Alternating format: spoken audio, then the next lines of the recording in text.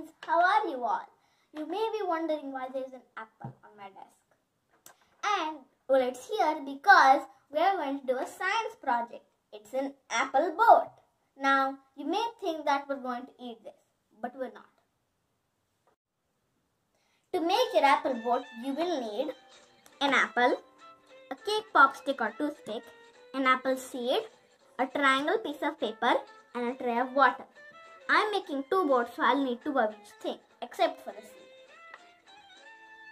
For the sail, you're going to need to poke 2 holes on your triangle piece of paper.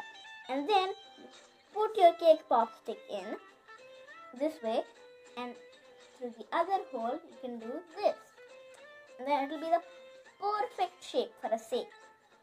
And then you stick it in the apple. Sometimes it's an apple. Ta-da! An apple boat.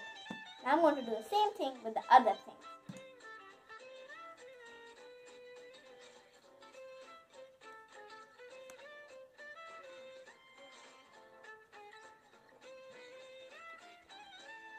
Now my apple boats are ready. Do you think they will float? Well, I do. Let's test them out.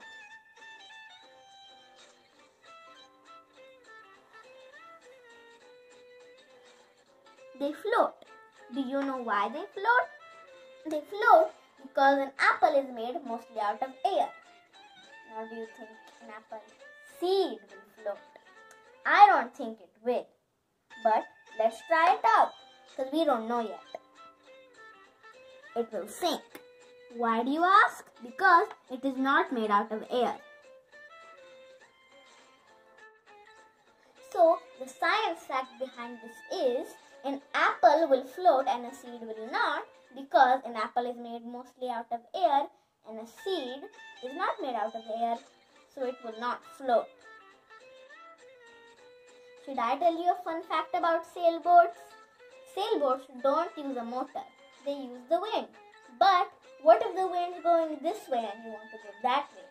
That's where the steerer comes in. It's at the back of the boat and there's usually a captain to steer the boat.